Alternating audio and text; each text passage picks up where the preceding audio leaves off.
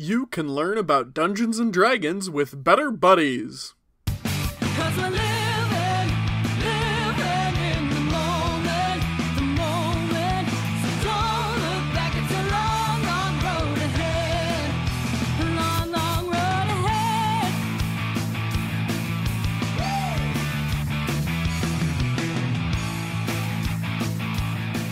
Hello, and welcome back to Better Buddies. I'm your host, RJ. With us this week, it's John. Hello. And James. Hello. Who's the third person you greet? The Lord. Is he in the room with us right now, James? Lord who? He's sweats Catholically. Yeah. I don't know if I can answer that question. Not without 5 years of intensive doctoral study. Exactly. Yeah. And I'm gonna have to ask a lady in the sky for intercession. She's gonna have to help me out. We can figure this out. Got to write to the Pope. Ask Yeah. him a couple The questions. Pope knows. The Pope knows a lot, apparently. Pope really you just likes reminded me of something. Pope. So, last week I recommended, last time we recorded, I recommended the Da Vinci Code, and I was reading the Wikipedia article of, factual, the Da Vinci Code criticisms. It was basically here's the fact check on the Da Vinci Code. And I learned that there is a time where popes are, in fact, not the voice of the, God church.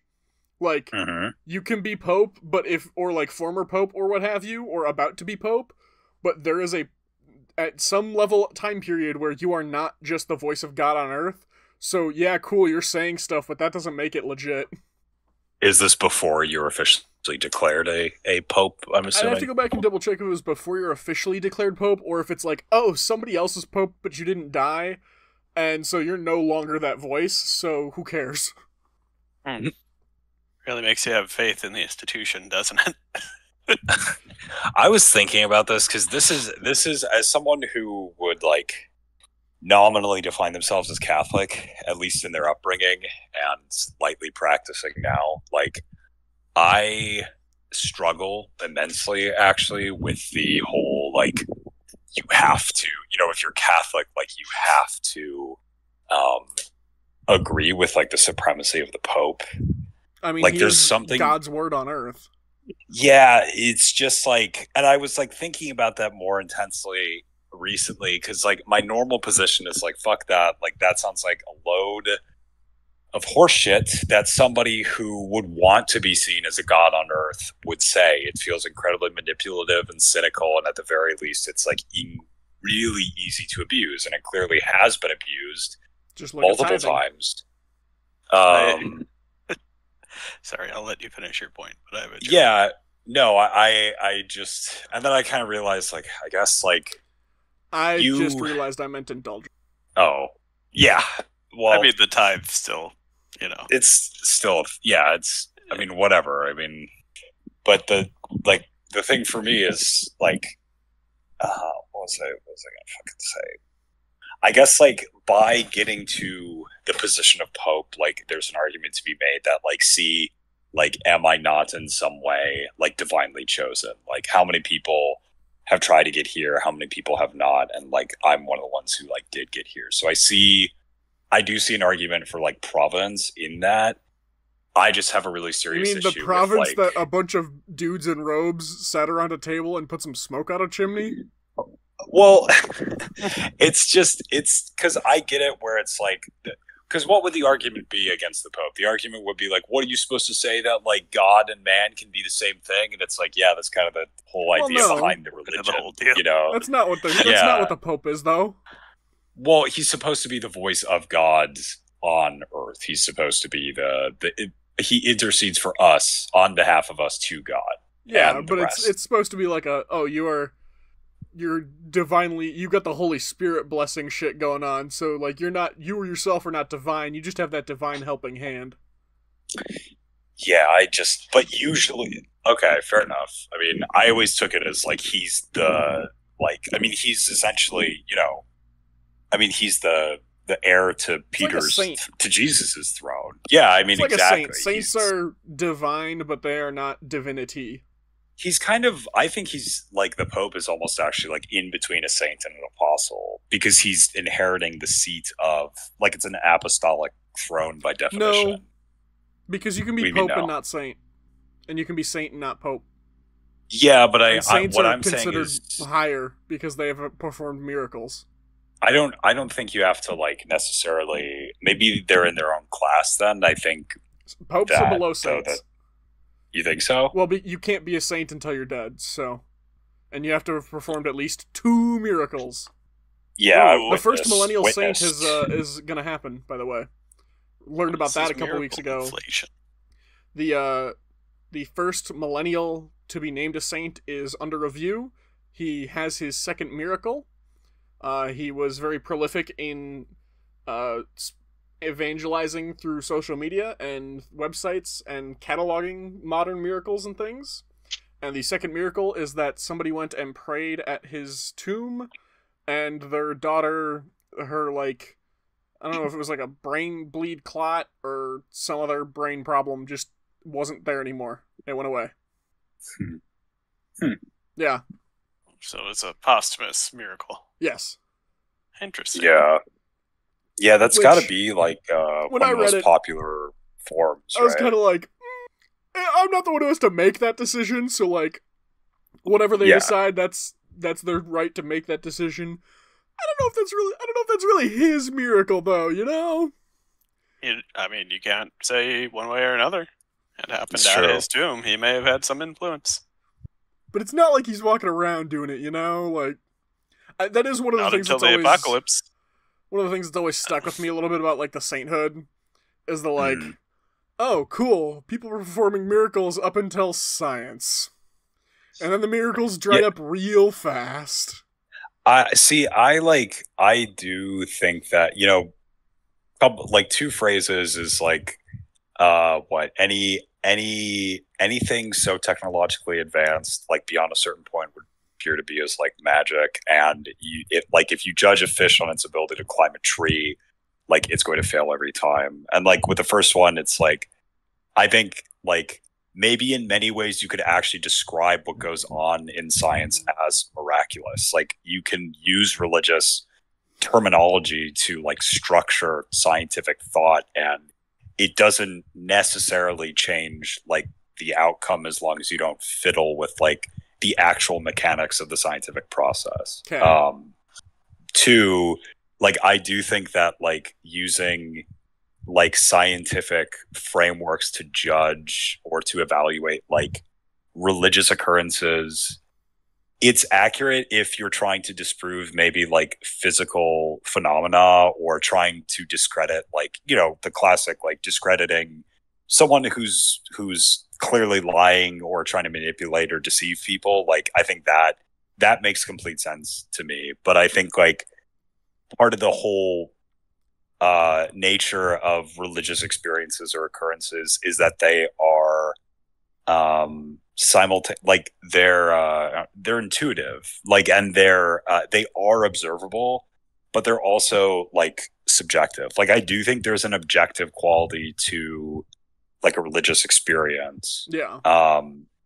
But it also requires a lot of like just intuition, in the same way that I think science requires like an inherent inclination towards like logical structuring and pattern recognition, and sort of, you know, being able to see where the chain may go after the next link.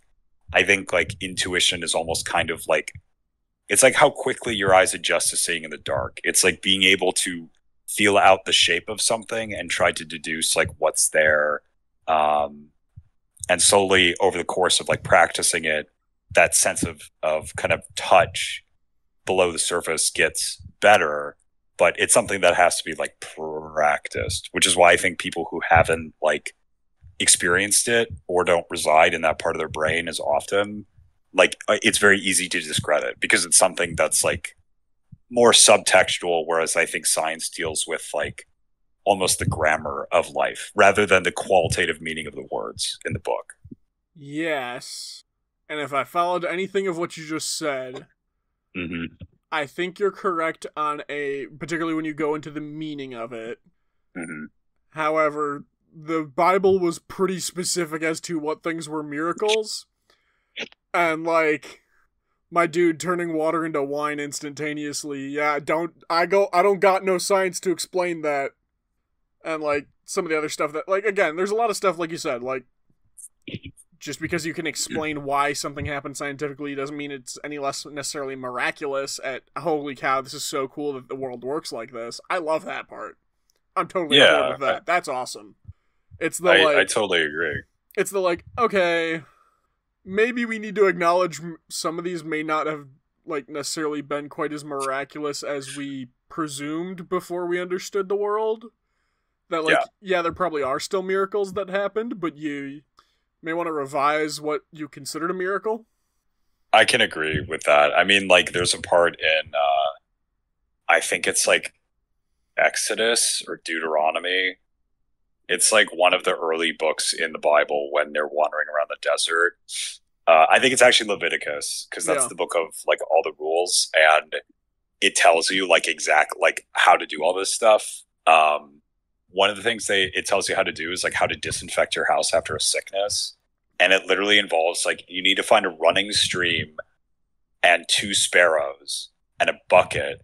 And you're going to take the bucket and fill it with water partially from the running stream. Then you're going to decapitate one of the sparrows. I'm definitely misremembering parts of this, but the general idea is here. You're going to decapitate one of the sparrows and let the blood pool in the bucket. Then you're going to take the other sparrow, which is still alive, dunk its head in the bucket, and then like a holy water, like, sprinkler, you're going to go throughout your home and you're going to sprinkle this, like, sparrow blood water all over your home. What the fuck? And that's supposed, like, then you That's leave it just sit magic. for a little bit.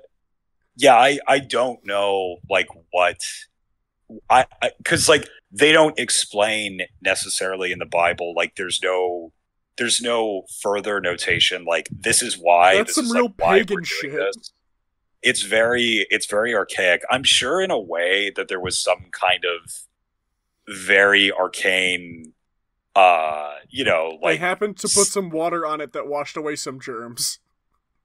like, yeah, and it has an element of sacrifice in a lot of older cultures. Like, there was the belief that, like, sacrifice served the purpose of, like, showing a kind of, like, reverence for life and the understanding that there's a transactional nature. There's a kind of exchange going on consistently. Can you imagine being that why- sparrow, though, that's, like, being used to whip water around a tent? Like, Yeah. you're stuck in this dude's hand. He's waterboarding you as he's, like, dunking your head in the bucket, and he's whipping you around the tent as the water flies off of you. Yeah. Oh man, I've really loved. Wait, what are you doing with me? Wait, hold on. Wait, Hang on. Joan, Why am I no! covered in my friend's blood? Why? Oh my god. Poor guy. What do they do with the bird afterwards? It's traumatized. I'm gonna throw up. Oh, shit. I'm a bird, I can't throw up. This is a nightmare. I have no vomit and I must puke. What do you mean birds can't throw up? I'm pretty sure birds they can. don't typically throw up. I mean, They feed chickens their can't. young by vomiting it in their mouths. That's a different throw up. They can't throw up for Now I emotion. gotta look it up. Right. Do sparrows vomit?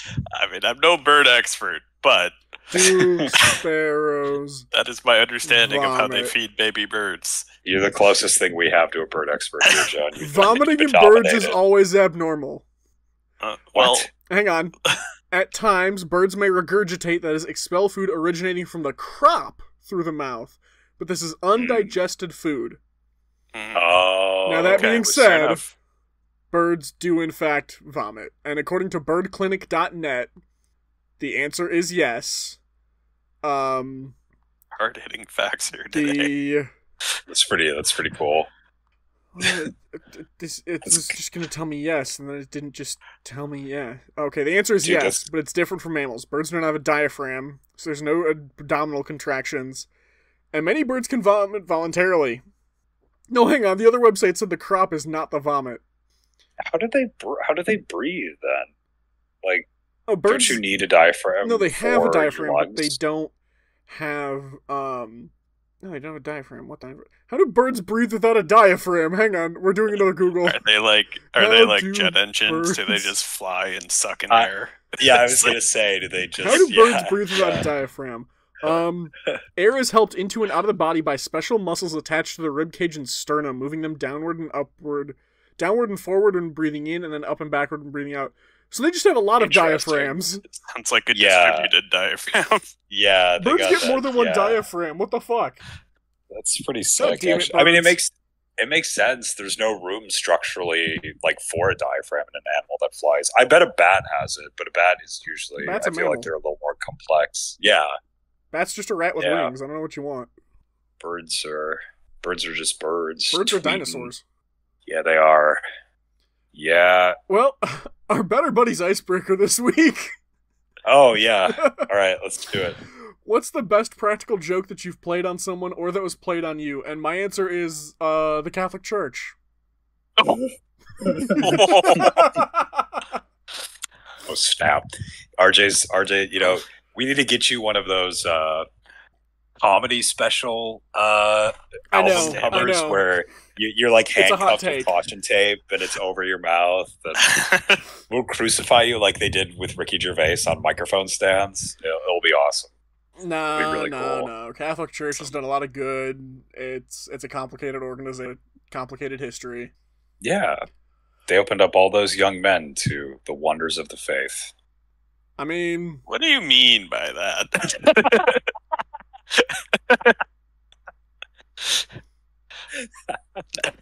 I don't know if I want to know what you mean by That that. is true. exactly what I said. Yeah. that in No. multiple meanings. No underlying message there, just exactly verbatim. Exactly what I said. I think it's applicable. You know, I think it's multifaceted, Hmm. many layers. Soon they're gonna make a Mark Ruffalo movie about you. Oh, Well, they've already had what's his face? Who's Marky Mark from the Wahlberg? Funky Bunch? Mark Wahlberg. Yeah, they Mhm. already had him as a priest, right? So oh yeah, Father Stew. Father Stew. I wanted to see Yeah. that. I haven't seen it. Yeah. All I knew I was was it was like referencing a that, former criminal becomes Spotlight. a priest.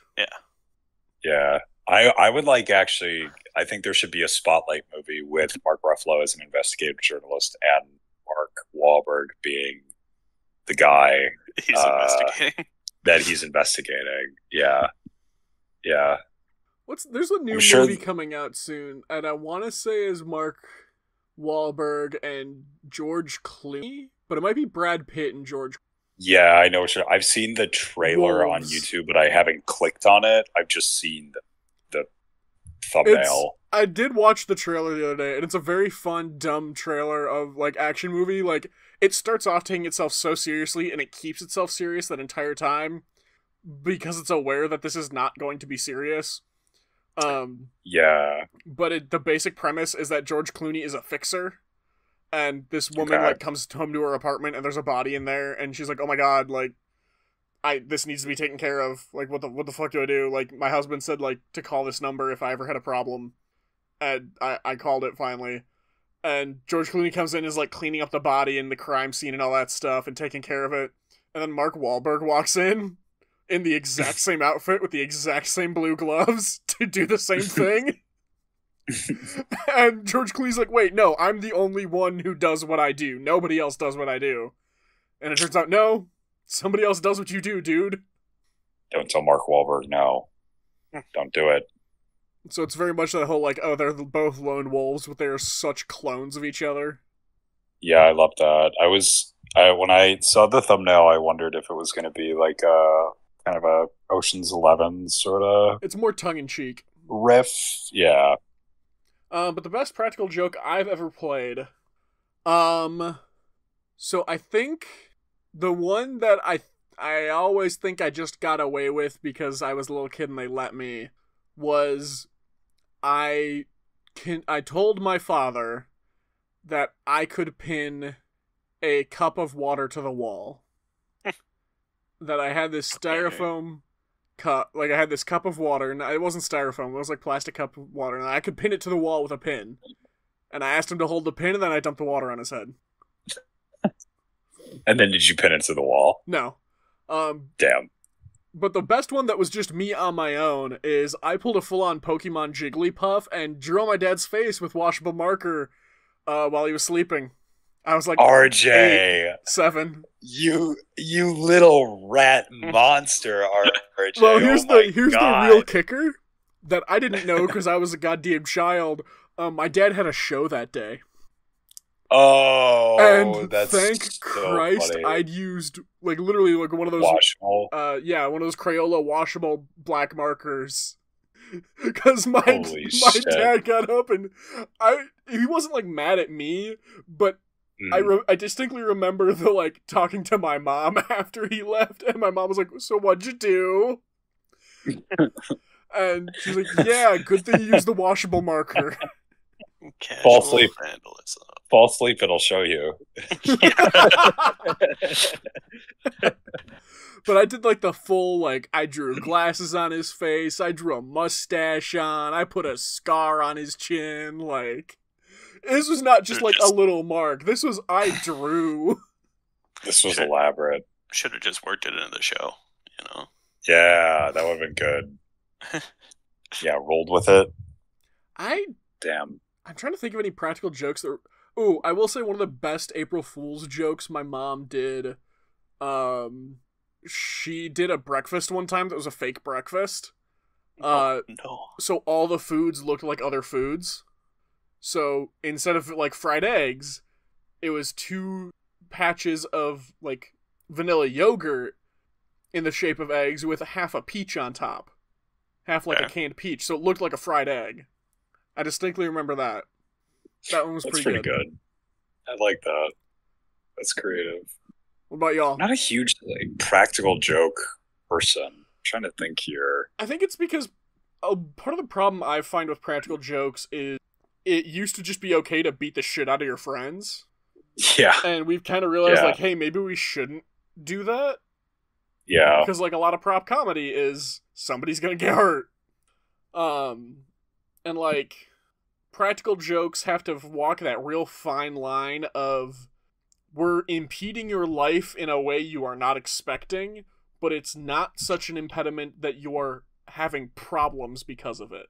Yeah, you're right, it's a very fine line between, it's almost gotta be, theoretically you could have avoided this outcome, but also, there was no way that you were getting out of it. There's gotta be, a simultaneous... You just can't get hurt by it, right? You can't hurt them. Yeah. Yeah, exactly. I think there has to be a simultaneous, inevitability and, kind of voluntary participation in a practical joke on behalf of the victim. I always really like the sticky noting someone's office. Oh, putting them all over and stuff Yep. like that? That's a classic. Yeah. I'm trying to think. I'm sure the swim team had some stuff. Those weren't jokes. That was just torture. Yeah, I can't. Yeah, real Full Metal Jacket shit. I can't recall, honestly. I get scared all the time. I fucking love to do it. One of my roommates does, and my siblings will do it too. Where it's just I'm around the corner and just being and I lose my shit every time.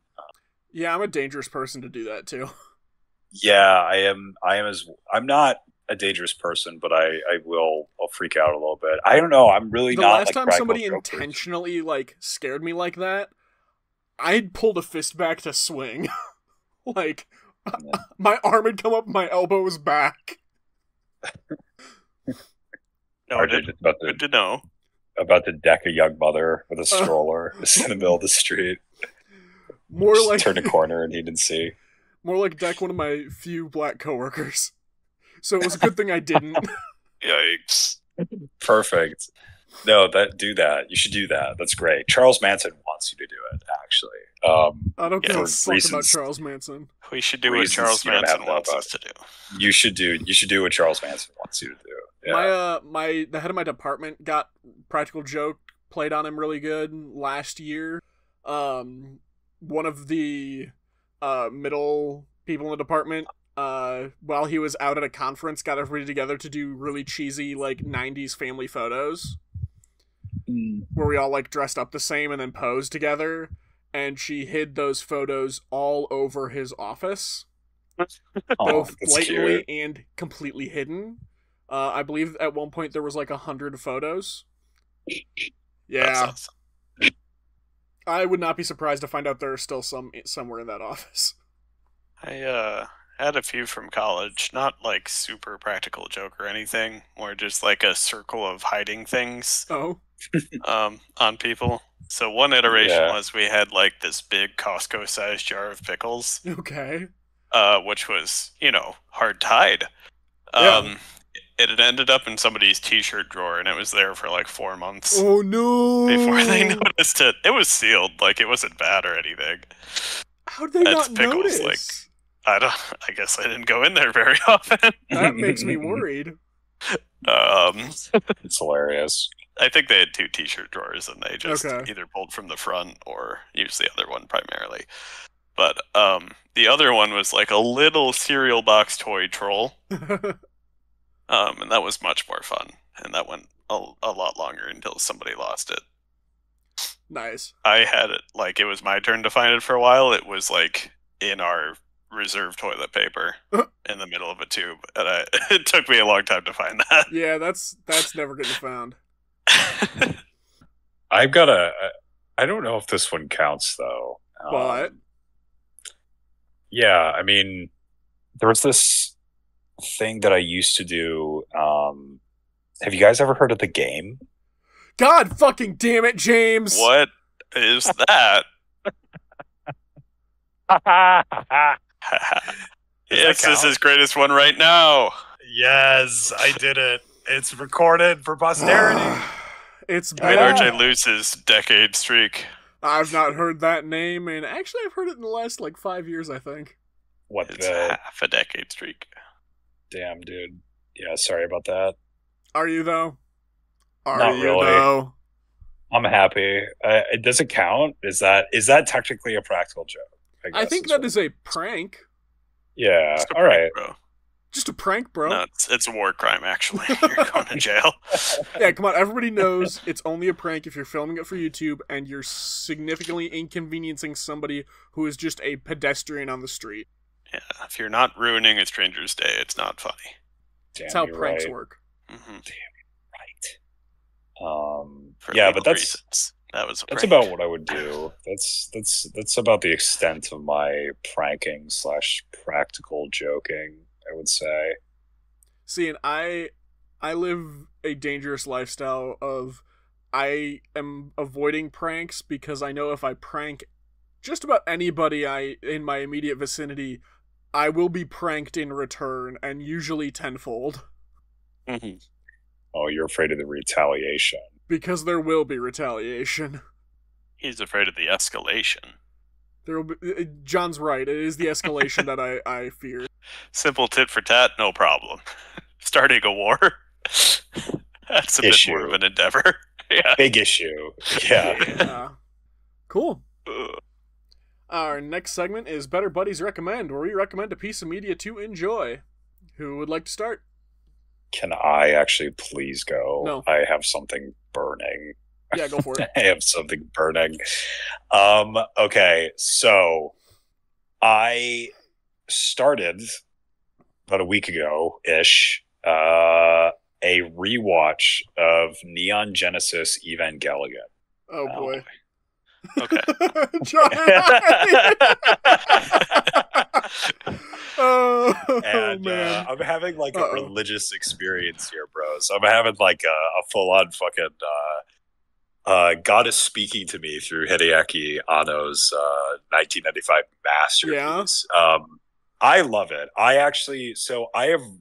watched this series with Calvin for the first time when him and I were living together in Whitewater, and I remember liking it and being like, wow, that was actually really impressive, but it did not leave much of an impression. I was glad that I had seen like a classic movie or a classic show, and I guess a movie as well, with the End of Evangelion movie, which we watched excuse me, as well. But yeah, I remember just kind of like I was like, oh, cool, all right. But rewatching it this time, oh my god, I am seriously like I am blown away. I think it might be the best show I've ever seen.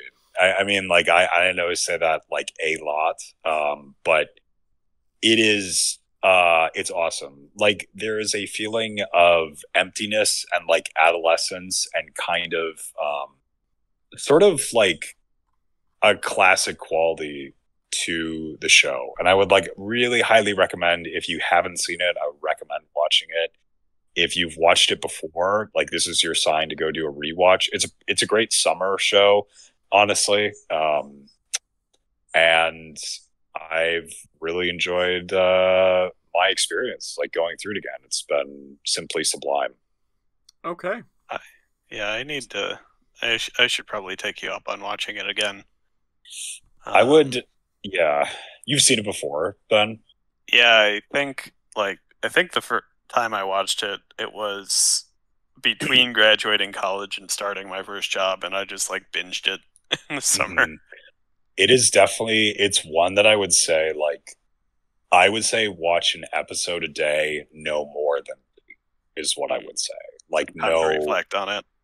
yeah, give yourself treat each one like a small movie or like a little event because there is a lot that happens and they're very like they're You're just so telling me good. I can't pull a How I Met Your Mother or Scrubs and just binge all of it at once, so I barely comprehend any nuance or detail?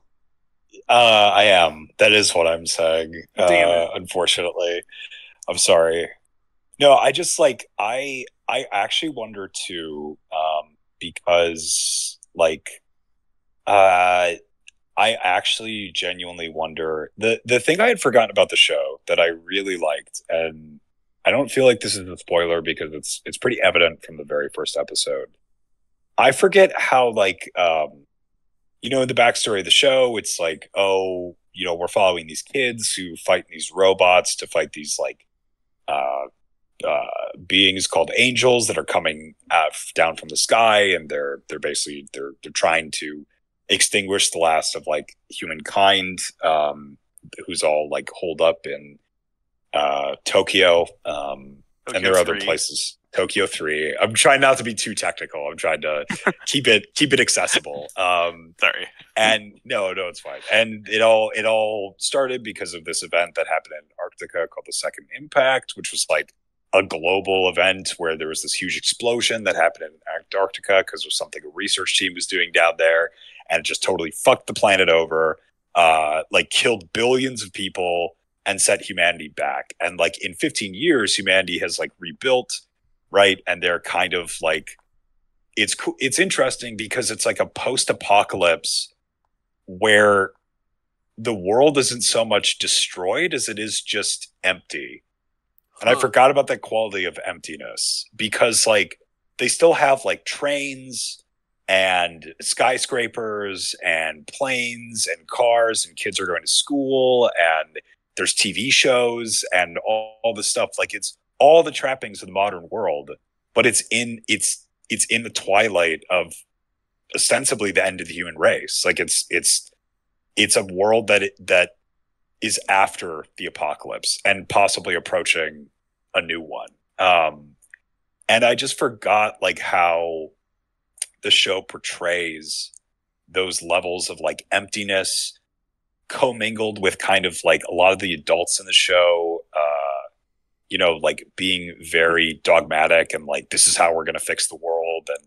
And at the same time, they're very clueless, and the kids are kind of like innocent a little bit. They're going on field trips and they're developing crushes and they're listening to music and they're doing all this, but they're also kind of plagued with this like responsibility of being possibly the last generation on Earth.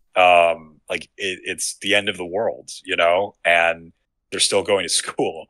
And I just forgot how it really dealt with like these very like potent themes of like mortality, like I said before, like emptiness, adolescence, Yeah.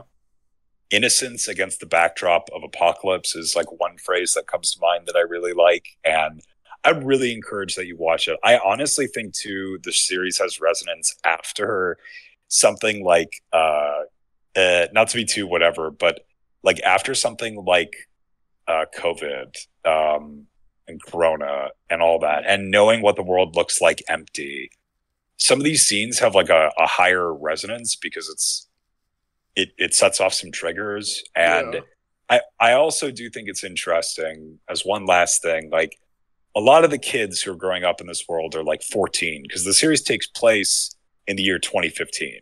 Oh, The shit. events that like I know, right? The distant future. The event that the second impact took place in like 2000, so they had 15 years to rebuild.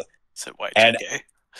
And what I thought was really interesting was like it's a story about a generation of children who are growing up like after this event has taken place that has completely reshaped the world that they live in. And I honestly just thought, like, not to be too whatever, but I thought that almost makes it a perfect show for anyone our age and younger, given our kind of like bizarre relationship to like something like 9/11. And I don't mean to be too like whatever here, but I think it's a very interesting parallel where it's like, oh, these kids who are like being, kind of pressured into maneuvering these vast technological systems in order to fend off like, spiritual enemies of humankind are being like manipulated by the crotchety older generation who really has like nothing better to do than just plot a mass suicide. Oh, fun. And, in the meantime, like these kids are kind of grappling with like, their innocence and their individuality and the pain that comes with like living, as well as also just, again, typical kid stuff like going on field trips or falling in love, or it's such an awesome show. I cannot recommend it enough. I think it actually has an immense resonance and cultural cache for like I think it's truly a show that can be enjoyed by almost anyone in our generation, or will have like a resonance. It is very weird and it's very confused at times, but it is just such a beautiful show. So I would please, if you have not seen it, just watch the first episode of Neon Genesis Evangelion. Watch it in the original Japanese with English subtitles. It's the best way to do it. And see what you think. All right. That's something else. I think I watched it dubbed. So. Yeah, you gotta. I've never seen the dub, so I can't comment. I know there's like a bunch out there, but I would watch it sub. They have it on Netflix, and it's like the original sub translation too. So it's not like it's like the original translation, I believe, that came out in '95. Oh, so interesting. I think so. Like I kind of cross compared. So yeah. John, would you like to go next, or shall I? You can. I'm still kind of unprepared. So I'm going to recommend the Marvel Comics crossover event Fear Itself. It came out in the 2010s, late 2010s, like 2015, somewhere in the basic premise is that the Red Skull's daughter, Sin, finds a hammer that crashed to Earth in the Arctic during World War II, and becomes the herald, I guess, for the Asgardian entity known as the Serpent, the god of fear. And it turns out that it's Odin's brother. Odin had faced down this god of fear once before and basically wiped the earth clean, because the god of fear gets his strength from when people are afraid. And so Odin basically says, all right, well, fuck Earth, fuck Midgard, we're gonna go back to Asgard real quick and build up our armies and engines of war to wipe the face of the Earth clean again. And the heroes of Earth said, hey, wait a minute, what? You can't do that, we live here. Wait a minute. Yeah, hang on. Just don't be afraid. Easy solution. Yeah.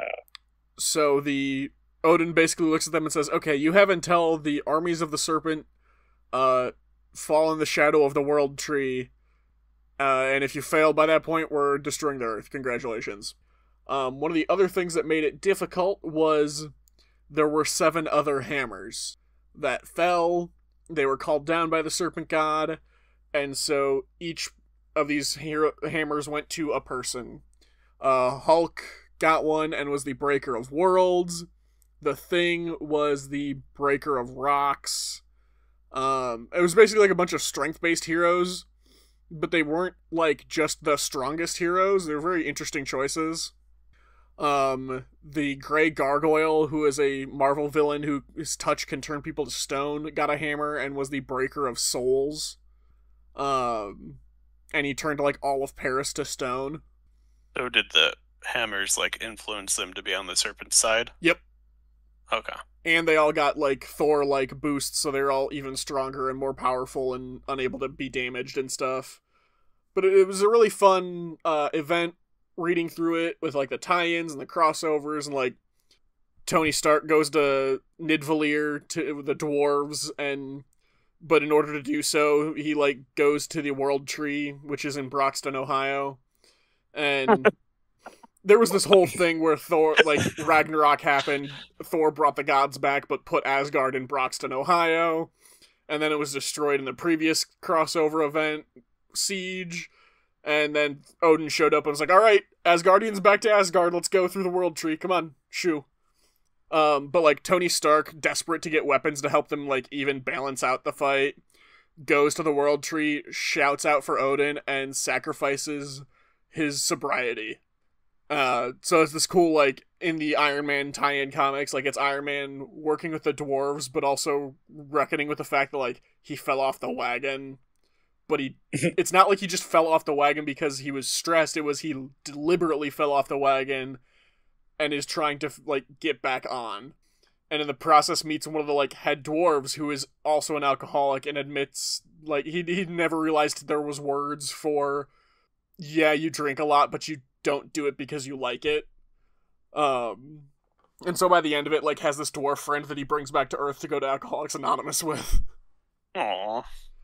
But it's also it's definitely one of those, like, I'm a sappy sucker, and so, like, the climax of the fight is they're in Broxton, Ohio, and, like, the civilians are kind of, like, guarding their town a little bit because they're afraid, and Captain America rolls in and is like, okay, this is the big one, this is the fight. Anybody who wants to stand with me to defend their town, like, I'll welcome it, but if you're gonna leave to go take shelter, leave your guns, I'm gonna need them. And everybody leaves. But then, as Captain America, and, like, the other heroes are around, they're trying, but, like, there's very deliberately, like, Captain America making a one-man stand at the entrance to this town. One of the guys comes back from the shelter and takes up a gun, in very much the, like, yeah, we got to the shelter, but it didn't sit right with me that we left you out here. Anti-fear. That's courage. That is courage. So it's literally an entire event about courage, and, like, the prophecy is that Thor will die to the serpent, so, like, Thor is pressing onward, knowing he's going to die. So the entire thing is about, like, courage and facing your fears, but it's also very much a commentary on, it must have been maybe it was 2016, but it's, like, totally a very on-the-nose commentary of, like, wow, the world is so afraid of everything these days. Well, that was back in 2015. Wow. Yeah. It's just gotten worse. I don't know if it's gotten worse. It did get worse for a while. I'd say it's gotten a little better. I guess we're more afraid of advertisers than anything at this point. Yeah. Yeah, well... Oh, it was not even 2015. This was a 2010-2011 event. So, I was wrong. This is like 2010, 2011, start of the 2010s. What was going on? Nothing was going on then. It was post-recession, that's what it was. Post-housing market. Yeah. So there was some stuff going on. Yeah. Post-recession, kind of pulling out of the Middle East, but yeah, it was... completely, of course. I think we forget, too, like, how, not to be too whatever, but, like, we do forget, like, how for a long time after 2001, like, how edgy the country was, like, how on edge people were about some stuff. How fear really was, like, a really big part of American psychology. Yeah. Well, it's one of those things, right, like, too, front like, of mind. based on, I don't know about you guys, but based on, like, our upbringing, I would say, like, we didn't experience a lot of it. it was that like tangential, like the adults who knew what was going on experienced it, and we were influenced by that, but we didn't understand what, who, where, and where, why. It just kind of was the way the world was. Yeah, you just knew that we were at war, and you knew that like I don't think I was ever even really aware of that. I was Certainly I think not just like because 2000s. No, not well, like around like middle school ish. I mean, I remember there was a time in elementary school where we had to write letters to soldiers. Like I remember that vividly. You saying that, I vaguely remember it, but you know, we had friends whose parents were, you know, in the service, and That's true. I mean, it was there, but it wasn't something that I feel like was very. It was kind of an afterthought war, honestly, and that is not said to like at all, like, you know, disregard or disrespect, like, you know, the sacrifices that went on over there. I'm sure that, you know, there's some horrific stuff. I'm sure that there was some, you know, some actually good constructive stuff that went on, but I think that's just what's interesting about like our generation specifically, is we grew up and like, I mean, no one like in this country or in the world could have imagined something like that happening to the United States. And it represented a fundamental phase shift in like kind of global history, honestly. And for us to grow up in the epicenter of it. You say that, I'm calling it right now, the next major terrorist attack akin to 9/11 is going to be on a train. You think so? Dude, I can see trains have no security. Train derailment, I could see. I mean, that's what people were saying with that one, and that when happened. I was getting on my train out of Chicago to go back home, the only security was if you see something, say something, like if a bag is left unattended, and there was a dog. It was the only time I'd seen a dog, like police dog of any kind, the entire time I was on trains. Damn. Yeah. Right. You had to go and ruin trains for all of us. Now we're getting train TSA. I honestly kind of was surprised that there wasn't. I fully expected train TSA. Like, the website said, like, oh, you just show up like 30 minutes beforehand just to make sure you board on time. I was like, nah, it's too easy. There's got to be more to it. And I showed up and there wasn't. Possible. Yeah, trains are nice. They are nice. I love trains. So don't ruin them. Yeah. Yeah, you hear that? I would say that's Al Qaeda, but Al Qaeda's too busy making spreadsheets in Kabul to really do anything else right now. Oh. John, what do you want to recommend? Man, I don't know how I'm going to follow post 9/11 trauma. Discourse? You got it. Gosh, what have I been up to lately? I ended up reading most of Ron Swanson's, Nick Offerman's book, RJ. Oh, yeah? But I've not finished it quite yet. So paddle your own canoe. Yeah, it's very good. I agree. It's one of his books. It is one. It is a book of all time. No, it's pretty good. But yeah, I was on a trip where I read most of it, and then I just haven't taken the time since I got home. Fair. I'm like that with the book We Free Men by Terry Pratchett. Books are for convenience, not for education. Yeah. Listen to that, school. Yeah. Books are lame, and hang on. parents suck. Hang on. Hold on. Hang on. Wait a minute. What? We said books are for convenience, not education. You still read the book. Yeah, fuck books that. Books are good. We just don't use them to learn. No book at the RJ. You, sir. If we want to get serious on this, you, sir, cannot be degrading books. You were the kid who every year had to clean out his desk of library books. You've written a book. I remember both. I'm aware. What I'm saying is, if anything, they have done neutral. At the best, they have done neutral. At best, they've done neutral, said the literal book hoarder. Yeah, I'm being a dick right now. No, I love books. I think they're awesome. I think it's probably like maybe the best thing that human beings have. It's pretty fucking smart. It is pretty smart. Without it, we wouldn't have all the other stuff that we have, basically. So Yeah, it is a very efficient way of passing things down. It is. Maybe not quite as efficient as the developments in the internet in the last I'd argue 3 it's more decades, efficient if you're talking about longevity. but I don't know if we know enough about internet technology to make that claim yet. But we know That's enough about true. digital files, CDs, and memory hard drives. I mean, I'm sure the first books weren't great either. These are just evolutions on the storage medium. That's fair, a very good point. But Dead Sea Scrolls. I mean, you got me there. We don't have any 2 terabyte hard drives laying around from Like, thousands of years ago.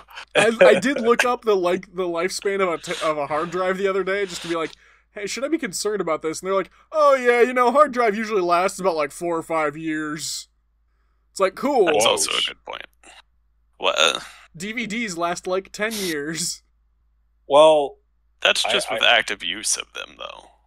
I mean, and there are deep digital archives. Like there are ways. Because I know that one of the critiques heavily against like the internet. Because I agree, John. But one of the critiques is like, yeah, but let's say there's a freak natural incident that like a sunspot, Like something with parenting like event, yeah, right, and it just wipes everything out in a blackout, like.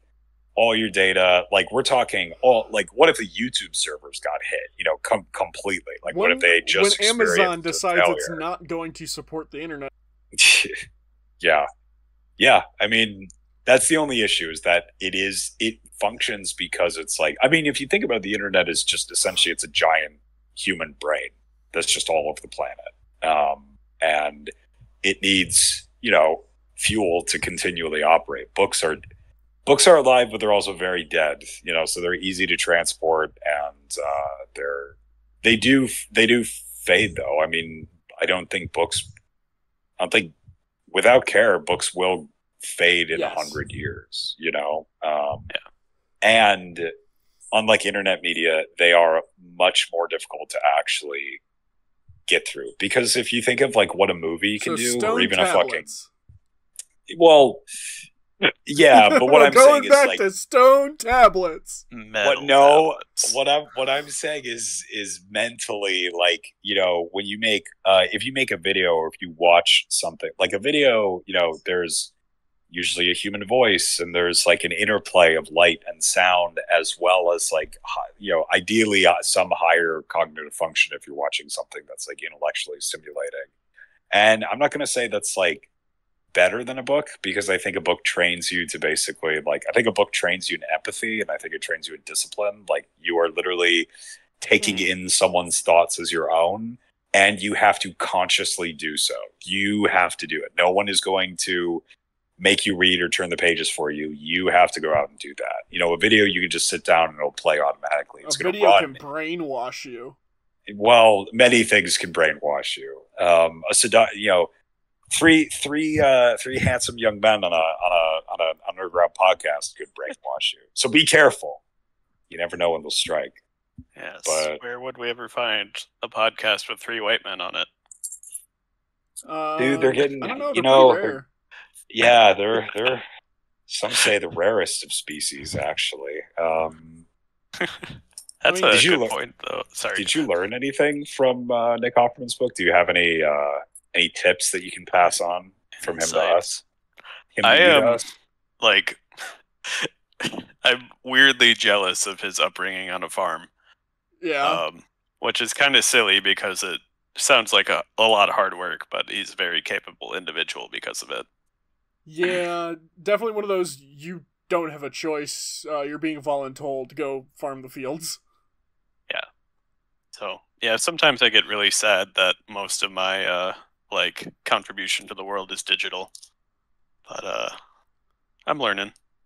And it's so wild that his upbringing resulted in an actor. Like, just statistically speaking. Yeah, but he also references how in hindsight it just was the only thing that made sense for him. Yeah. So, I don't know. Lots of good lessons. I also kind of want to build a boat now. Yep. Is that what he does? Yeah.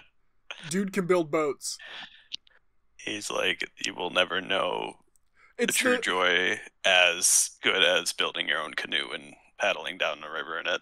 the problem with the like Nick Offerman trying to distance himself from Ron Swanson is he is Ron Swanson in terms of the skills. Like, Yeah, but they yeah. just filmed in his actual wood shop.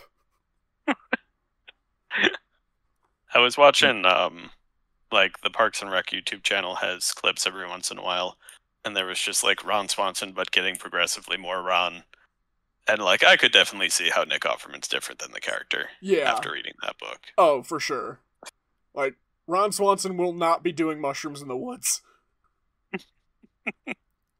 Yeah, he's definitely much more. I think he's much more of like a hippie than obviously Ron Oh, Swanson yeah. is. But it's funny because he combines like very California hippie-ish. I think he was. I want to say he was born in Illinois. Yeah, or he's he went from to like Illinois. school there. Yeah. Okay.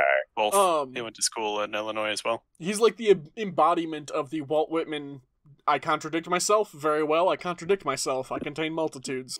Yeah. Well said, RJ. Well said. Yeah. He's very much so. Very much so. My favorite piece of advice from the book is to make handmade cards. Mm. Oh. I keep intending to do that more and then it, but he's like, yeah, anybody can go out and buy a Hallmark card. Like, there's so much more like intention and like love in a handmade card. That's true. That's really true. He also Something tells his else- wife a lot of oh, dirty yeah. jokes. Yeah. There's a lot of references to oral sex in the book. Very cool. Hell yeah. Hell yeah. My man's getting it. That's good. Oh, good, man. good for him. The man's given it. Oh, Mhm. The man's given. it's giving oral sex. It's giving. Yeah, that's right. I'm Nick gonna find Offerman everything you love, and repeatedly I'm gonna. talks about how innuendos on going down on his wife. Dude, so cool. Does he have detailed diagrams? No, but he Um, does detail the fact that he took a risk on asking her out because she was already a TV star, Yeah. and she was like, "Oh, this is new and interesting because you're not a skinny boy, skinny jeans emo guy. Sure, let's try this." Oh, you're treating me like a person and not a celebrity. Wow. Weird. Crazy. The other thing that resonated with me was at one point he's talking about like how people maybe seek escapism too much between like TV shows and video games and whatnot. And I was just really wondering what he would have to say about that today because the book is like 2011. I don't know how old the book is, but it's at least a decade Hang old. on, I can tell you. Alright, I got my copy off the shelf. He's like, people's attention spans are so short, and that was like a decade before Copyright TikTok. 2013. Okay. Yeah, I don't know. It was definitely a good recommendation. I've enjoyed the majority of the book that I've read so far. Dude's led an interesting life. Yeah. Cool. Our next segment is How to Be a Better Buddy, where we give some real and some humorous advice. And James, because you've mentioned it a few times to me, we've got a very D&D heavy segment this week. I don't know how many we'll get through because the D&D ones are a little longer. But first this week, Druid completely bogs down combat. With the details, my Circle of the Shepherd Druid just turned level 5 and learned the spell Conjure Animals. This allowed him to, in the first combat of level 5, spawn 8 wolves and give them plus 10 temporary HP with his Spirit Totem. The next turn, he spawned a Spirit Animal. This is cool and all, but he basically had to control 10 creatures and his turns legitimately lasted longer than the turns of every other PC and enemy combined. Not to mention so many dice were thrown for the wolves' attacks. The wolves even had advantage on attack rolls because of pack tactics, that we only realized later that there had been mistakes in the attack rolls. Do you have any suggestions to make his turns shorter or simpler to play other than just forcing him to spawn a maximum of 2 CR1 creatures instead of 8 CR quarter ones? Kinda ridiculous that my wizard can go, I cast Fireball and deal 28 damage, and then has to wait 7 minutes for the druid to finish playing with his wolves. I guess in my mind, my suggestion would be to treat them as a block. You like, I don't know. Yeah. You roll for them to hit once, and you roll one set of damage, and then kind of just Yeah, distribute it as John. makes sense. Or feel like brutally cripple him. What? What? Field an enemy that he thinks he's going to be able to beat, but will suffer a Pyrrhic victory. And To what then end? he walks away. Yeah, just kill the character, actually. No, don't kill him, but because like I feel like taking up so much time, it's like it's a great dude, it's like a perfect character setup. Are you kidding me? That's like the perfect like slightly innocuous, kind of hubristic, arrogant like base foundation. That's perfect for a little mini character arc about like learning to do things like a little more efficiently and not take up people's time. You know, like so, I think part of I it don't is know. the like, okay, he did this the one time. How many more times is he going to do this, right? Like, it's the first combat they had where he had this ability. So, Okay. of course, the first time you can use it, you're gonna summon all of the wolves because wolves are awesome and get pack tactics. But I'm Yeah. sure he was also feeling the frustration of like, oh my god, I've got 7 goddamn wolves and my spirit animal and I gotta do my shit. Or 8 wolves, sorry. Yeah. Because that means he's rolling at minimum, assuming his druid doesn't do anything and is just commanding all of these spawns. He has at minimum 16 d20s he's rolling if all of the wolves have pack tactics going, plus another d20 for his spirit animal. Which Yeah, means it's crazy. that's 9 attacks. Doing the math on all those rolls, like, it's just a lot. And so there's a chance maybe he realizes that too. So the Yeah. real strategy here is just to buy enough dice, color Mhm. code them, and roll them all at once. Oh yeah, actually, that's good. I That like is one that. thing. You also were on a Yeah. really good track, John, with the, like, put them as a block. Yeah. Like, absolutely put them as a block. Even if you just grouped it up into, like, okay, we got 2 sets of 4 wolves. We roll all these wolf dice at once. We roll all those wolf dice at once. Call it good. Yeah. Or if he does it the next time, just teach him a lesson, take him outside and curb stomp him. Or open his mouth up, put his front teeth on the curb, and then you just slam down really hard onto the back of his Ooh. head with your heel. No, James, please. That doesn't teach a lesson. That just teaches pain. It's just a You're prank. right. What bro. you do You're right. is he has to bring a pack of wolves to the next session and have them Oh, trained. yeah, like a real pack of wolves. Yeah. You have to set him out All in the woods.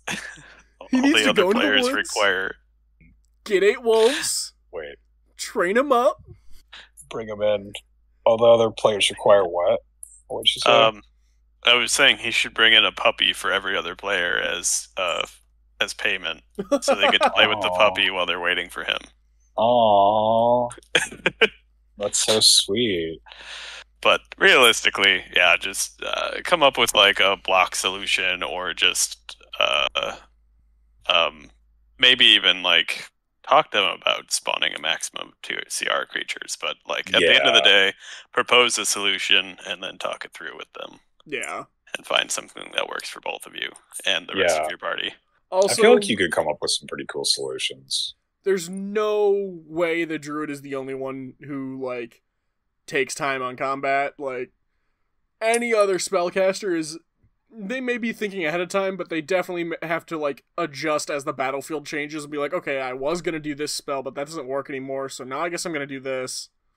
But yeah. Is there any way he could just field one, and then is there like Yeah, an so the way the excuse or a spell- spell? And that's Yeah, part of the okay. question down there is, like, do you have any suggestions to make his turn shorter or simpler to play other than just forcing him to spawn a maximum of 2 CR1 creatures? So he can spawn, with the spell, he can spawn X number of animals, but they have to be a basically combined, like, CR amount, right? So, like, a total of CR2. Combat What do you rating mean 2. CR? Okay.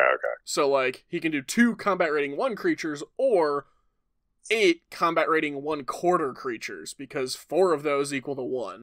Yeah. Well, why would you?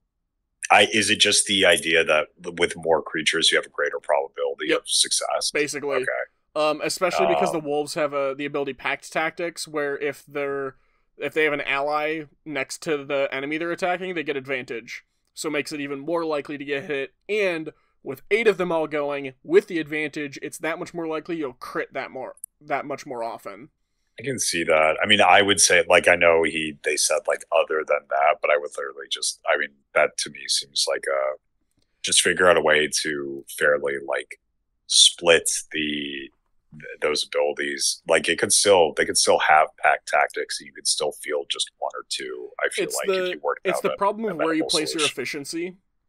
Okay. In this instance, he's putting efficiency in, if I do this many more rolls per turn, I am that much more likely to get criticals, which means I'm much more likely to end things quicker. Well, you could always split the difference. The other area of efficiency would be, because we're moving through turns quicker, it makes it more likely for everybody to get It's not necessarily more likely for dice rolls to get criticals, but it's getting through turns quicker so that people can contribute. Why don't you just split the difference in both and say, like, okay, so you can only field one or two of these creatures, but they have, like, a certain level of advantage on their... And you wouldn't need to do that. Rolls. You wouldn't need to worry about that, really, because with the CR1, it means they're going to be higher-powered creatures to begin with. So just by doing, like, challenge rating 1 creatures, they're going to be stronger. All right. Our next question... Advice on potentially PC killing ruling. Play stupid games, fall off of airships. With the further details, hello, I would like to preface that if Isbeth, JJ, Sandy, Mina, or Desmil sound familiar, go away. During an encounter that our session ended in the middle of, my players, at level 6, were battling on a docked airship about 200 feet above the freezing depths of the ocean. Much of the fighting was taking place on the gangplank to the ship, including the big bad evil guy's lieutenant, a beefed-up Bone Knight. Standing on the bulwark of the ship / end of the gangplank. Given the ship's location, one of my players had the bright idea to lasso the Bone Knight and throw herself off, pulling him with her. She managed to catch him, but failed the contested check in trying to pull him off. Where we left the session was with her hanging over the side of the gangplank, the Bone Knight's turn next. Mm-hmm. She, being our druid, has multiple spells prepared that could help her out of the jam, although before she did any of this, I warned that it might be hard, but possible to cast a spell while falling at ever-increasing rates. I don't want to kill her, but the only logical thing for the Bone Knight to do would be to cut the rope holding him with his next action / attack. Additional, possibly important context is that, through the player's actions and dice rolls, one of the other PCs was killed in the session before this. Having 2 people die in quick succession feels really not good, but I feel like hand-waving the massive risk she took would sort of get rid of any tension. Essentially, I'm wondering how on earth I should rule this to give her a chance of surviving the 200-foot drop, without just waving away the consequences of their actions, or if guaranteed survival is the play here. I would much appreciate any advice or thoughts you all have. So wait, summarize this. All right, really so quick they're on this airship, 200 feet above the ocean. Okay. They're fighting on the gangplank. Bad guy, the Bone Knight, is standing at the edge. Druid was like, hey, what if I lasso him and jump off the side to drag him off the edge? Mm-hmm. But the Bone Knight won that, so the Druid was just hanging off the side of the edge with this rope, while the Bone Knight is still standing up there with this rope around him. Theoretically, the next turn, the Bone Knight could just, like, cut the rope, and the Druid falls 200 feet into the water and dies / drowns. Could you consider him grappled? Would he be able to cut the rope? It'd be interesting.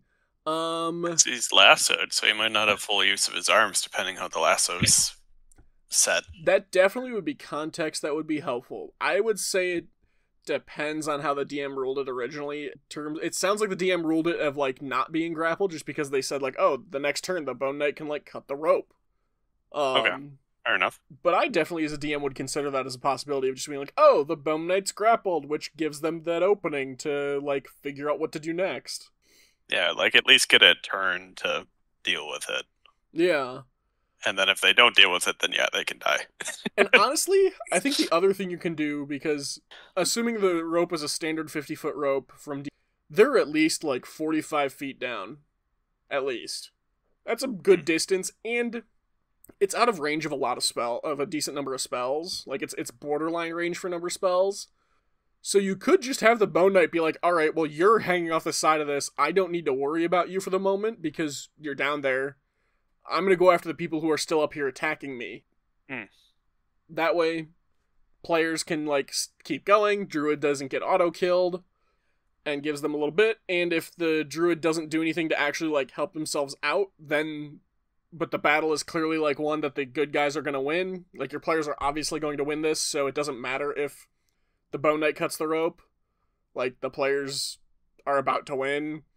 You can cut the rope because then you can do, like, okay, you're falling. What are you going to do to save yourself? See what the other players do to try and help out, too. Yeah, I suppose there's an extra element there. I'm like, but then we're back where we started. Cut rope and falling. There's the Pyrrhic victory James was talking about. You win the battle, but at the cost of your druid. Yeah. Yeah. Seeing all is lost, the Bone Knight cuts the rope Because, again, to like, get one victory in. especially level 6, I mean, I'm pretty sure druids would have access. They'd at least have access to things with swim speed. Ooh. Not yet. Level 8. Level 8 druids can shapeshift into flying thing. Just gotta meditate and power level real quick. But Yeah. Yeah. I Yeah. might have found something Come on. else. Ooh. The Deus Ex Machina double airship. So one move they could do is a reformed. There's a new wild companion feature. One of the options being summon an owl, and there's at level 5 you can summon creatures. Literally, we just talked about conjure animals, so they could conjure an animal, but then become a smaller animal and ride on it. So if they conjure like an owl or an eagle or something, and wild shape into a spider or a rat or something, and just ride it back up. So you go from falling to death to getting eaten by your conjured owl. Yeah. That's fine. That's fine. Yeah, I don't know. It's rough that the context would result in a second player death if this went through. Because it's like, yeah, you jumped off an airship, you should probably get punished for that. I think it's also context for the campaign overall, right? Of like, Curse of Strahd is a campaign where you're expected to die. Like, it's supposed to be brutal. I think we only had one person one person didn't have a character death out of 6 people playing. Like, Wow. some campaigns are intended to be hard like that. So if that's the tone of your campaign, just kill him. But if it's not, just be okay with like, oh, yep, hand wave this one for the betterment of the party and everybody having fun. Yeah, I feel like that contextual, that's fair. Or, if you want to keep the tension, here's what you do. You drop them. Let them drop. And the party is distracted by the battle. All they see is their druid falling to the water. And give the druid the chance to try some spells, but if they fail, in the confusion of the fight, nobody sees what happens to the druid. That's all you tell them. And then you work with the druid and say, okay, you've just been saved by a bunch of sea elves who saw you and used their magic over the water to cushion your fall and save you, and now you're indebted to them. Boom. Added some new context, saved everybody without it being completely void of consequences. And that, my friends, is why RJ is the DM. And why I'm an annoyance to my current DMs, because I backseat DM. RJ. I try not to. RJ. But last week, Tuesday, we finally got around to starting the session, and I really appreciate Alex. He's a great DM, but he's very good about letting us just like run with stuff if we're having fun. Like, he'll just let us go. And I kind of took over and started asking the other players of like, oh, so we get up in the morning and we head out downstairs and we start having our breakfast, and Alex is like, you do? And I was like, yep, we do. I'm in charge now. RJ's railroading the party as a player. Player number 2, what do you have for breakfast? Yikes. I don't know if I like that, friend. No, it was joking. Like, I don't actually DM. At most, Oh, RJ. With my Thursday night campaign, I'll like step in to help with rule stuff when it's very apparent that like it's appropriate to step in and help clarify. But it's always a respect the DM's call, the DM's ruling, and what they're doing. Good. Yep. And with that, I think that's the end for this week. thank you both for joining. All right. Thank you, sir. Always a pleasure. Thank you to the band Problem of Interest for letting us use the song Living in the Moment off the album Cross Off Yesterday. You can find them on iTunes and Spotify. You can find us on iTunes, Spotify, or wherever fine podcasts are sold. And I have to sneeze again. It's just stuck in my nose. Yeah, it's just stuck there. That's fun. Okay.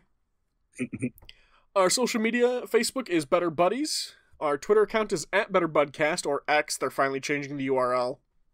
And our Gmail is betterbudiescast@gmail.com. You can send us fan art, hate art, fan mail, hate mail, declarations of love and or war, icebreakers you want us to answer, or questions you need advice on.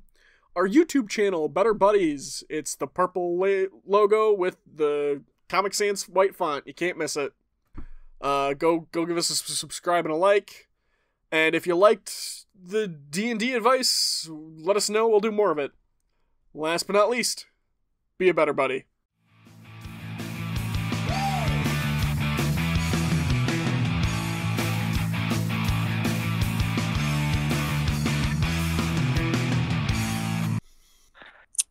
How's everyone been? Good. For the most part, pretty good. Glad Yeah. it's warm. Me too. Summer is officially here. Summer. Work has been I'll very be a chill. happy snowman. It's good. It's good. I'm not a snowman. Anyone have? What do you mean you're not a snowman? Well, John said he'd be a happy snowman, as per Olaf Oh. from Frozen. Yes, of course. And I am not a snowman. Good old Mr. Josh Gad.